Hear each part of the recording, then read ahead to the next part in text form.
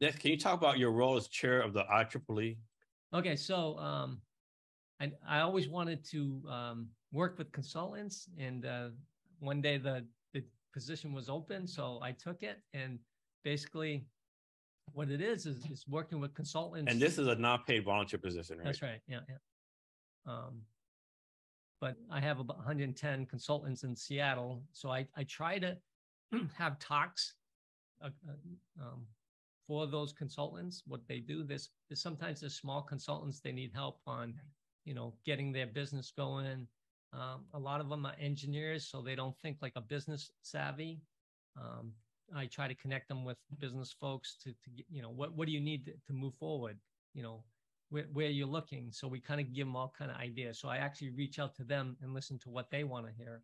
And then like my conferences, I reach out to them so I can promote them. So if nobody knows about you, I mean, then you don't have business. So you want to get that repeat business. I mean, that's important. I know a lot of the engineering companies here in Seattle, they get 90% repeat business, and that's good. So, and how long have you been the chair?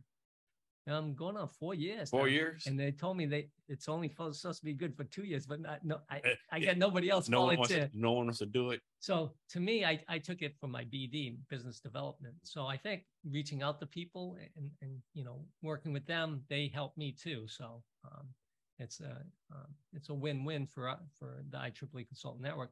And I just won an award for having the most talk shows, right? So they I didn't hear anything negative.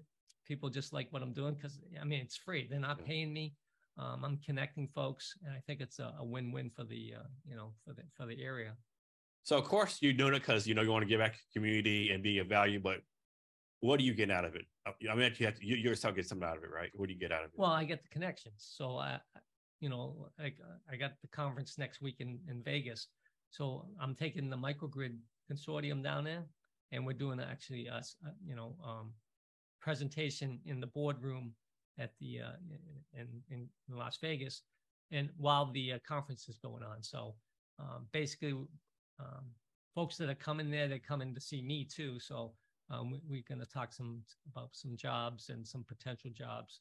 I mean, we got the green energy corridor coming out, and the DOE, we're working with the DOE, Department of Energy, on getting these fueling stations every 30, 50 miles from here to the Massachusetts on the I-90. Somebody just gave a talk last week, and they have the induction highway where you don't even have to stop anymore. The roadway actually fuels the car along the way. I've heard of that. Yeah. So I thought that was pretty cool.